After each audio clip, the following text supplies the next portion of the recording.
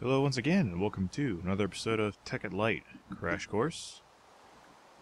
As you can see, I've got some walls down for my R&D facility. I've elected to go for the same scaffold and construction foam that I was trying to use for the old factory, mostly because of that blast resistance I demonstrated. Because in R&D lab, you know, stuff might go down. Things might blow up. So having a nice sturdy set of walls will at least prevent them from breaking. This is taking a while to dry, though, so I did want to show you some of the more curious aspects of construction foam, other than, you know, following the line of scaffolds.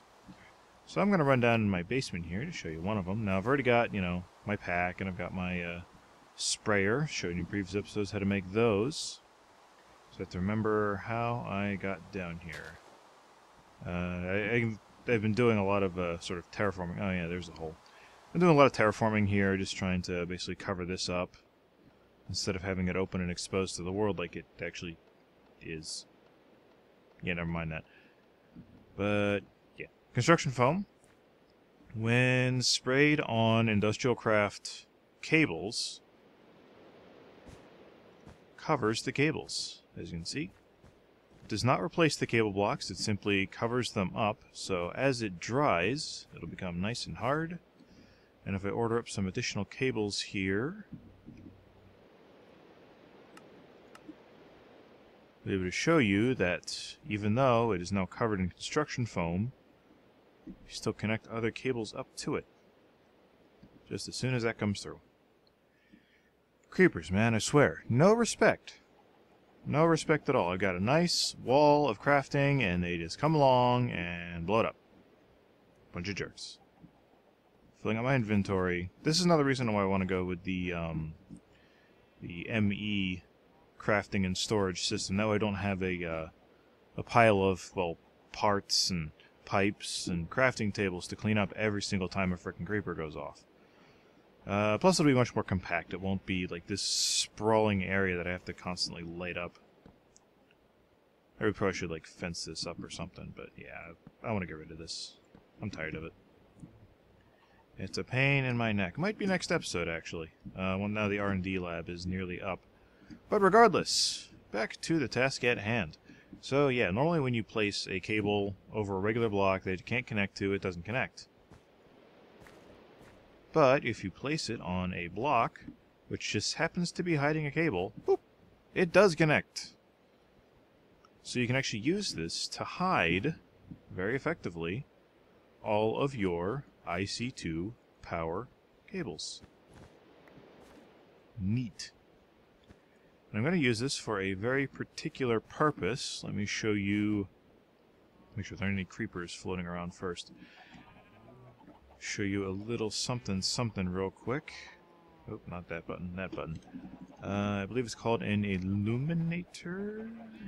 There's just illuminator. Illuminate. There we go. Illuminator.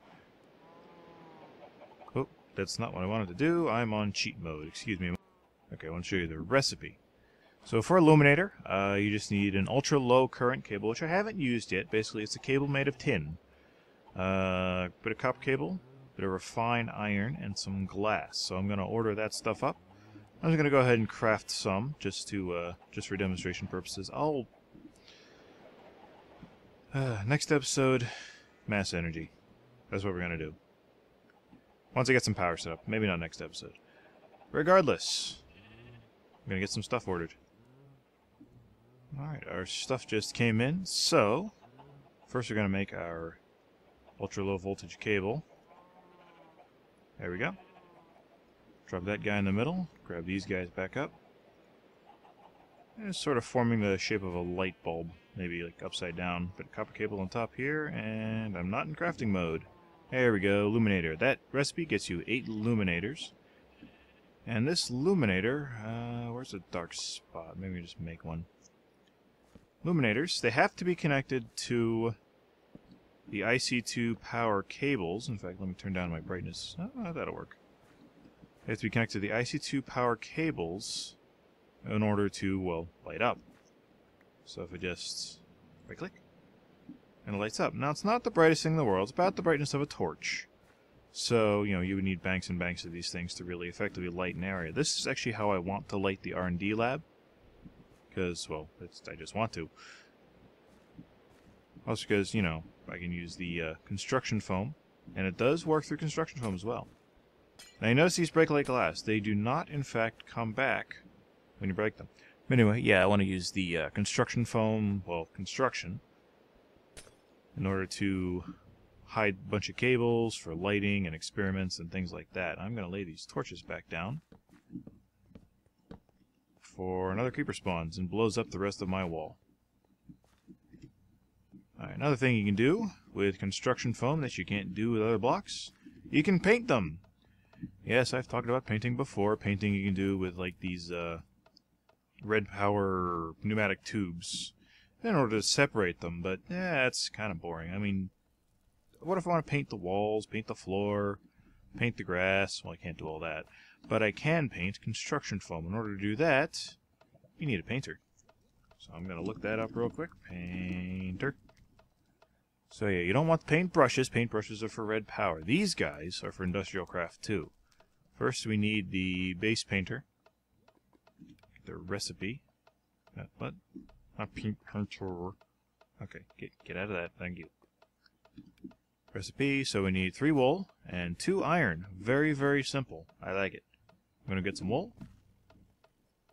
Alright, so iron's in. We've got our wool. Let's go ahead and make a painter. My crafting... pocket crafting table would work.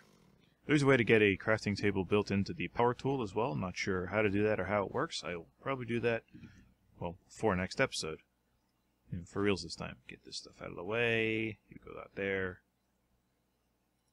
And voila, 1 blank painter. Now, blank painter you can't do anything with. But if you take a little dye, what have I got in here? Let's grab some bone meal. Now this will go quickly, so you want to have plenty of dye handy of whatever color you're trying to use. Basically just take your painter, throw it in with the bone meal, or whatever dye you're using. Then it'll give you a bone meal colored painter. Then you just take Mr. Painter, and you right click, and you right click, and you right click, right click, right click, right click, right click.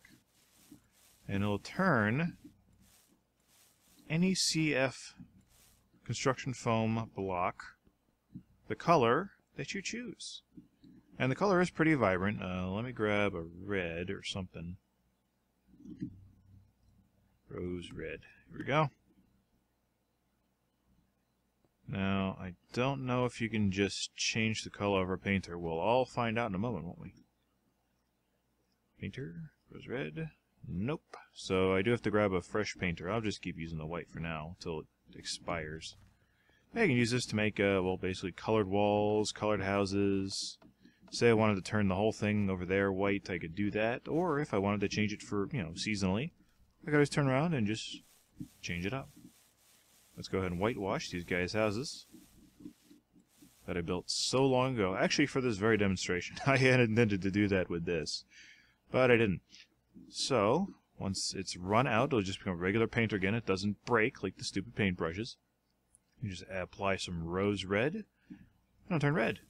So you see, it's a nice bright red color, so I mean, if you wanted to make some designs, do some cool stuff with it, yeah, you can. Very, very cool. Lots of creative possibilities. Not sure exactly what color I'm going to make that out there. I might start with white, just a base of white. One thing you do have to watch with this stuff, though, is if, you know, say you're on a server with some other people and you're using construction foam, anyone can paint this stuff.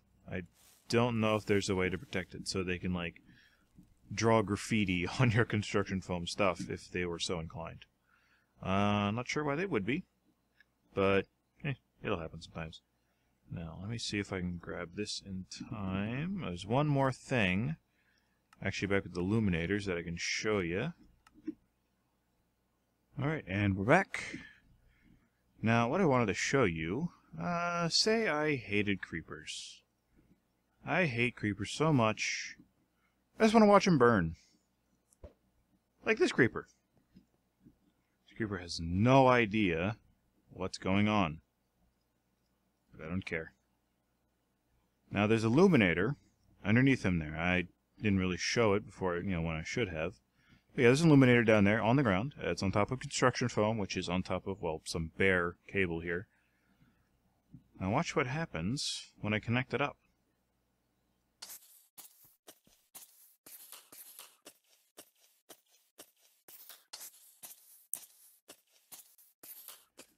So as you can see, illuminators can be used as sort of a crude defense as well. There are ways to actually activate these sorts of cables and things using redstone. So you can set it up to detect when the enemies are nearby, fire up your illuminator, and up they go in flames. Fun, fun. Doesn't work on players, only works on mobs. What does work on players, though, is bare cable. Yeah, it still hurts.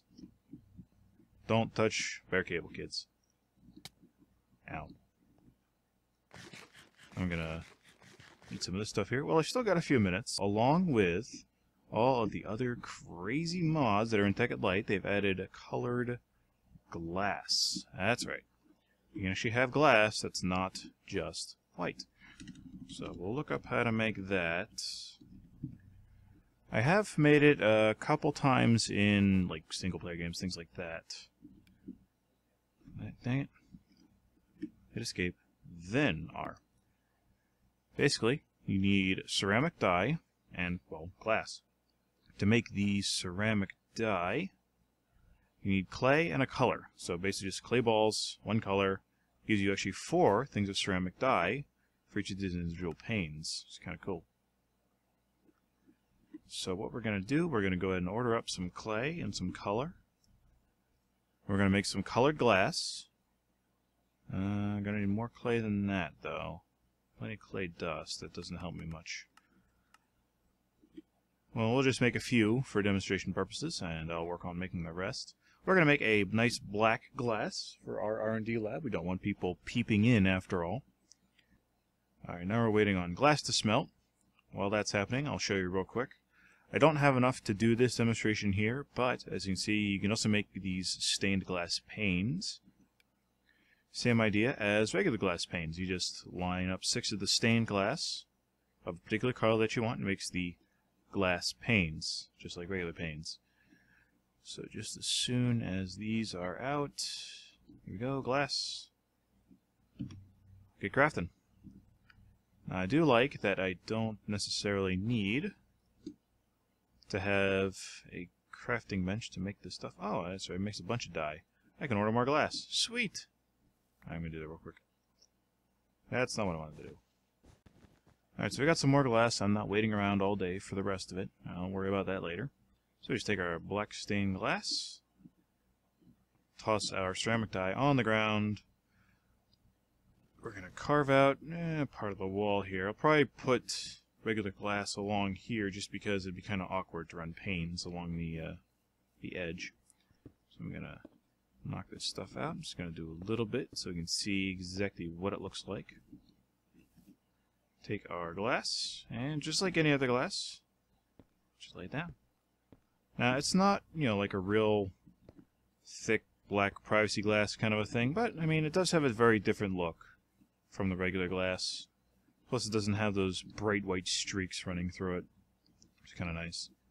And of course, you can have all the colors that are available for dye you can make into this glass. I think even the indigo makes a blue. That I'm not sure of, that I'd have to test. But, yeah, this is going to wrap all the way around. Maybe even right next to the doors. I might abut the doors, I might not. I'm not sure yet. Maybe I'll even make it nice and tall. Whatever. R&D lab. Illuminators for lighting. Gables. Setting creepers on fire. Fun episode. I liked it. So, until next time, hope everybody has a nice day.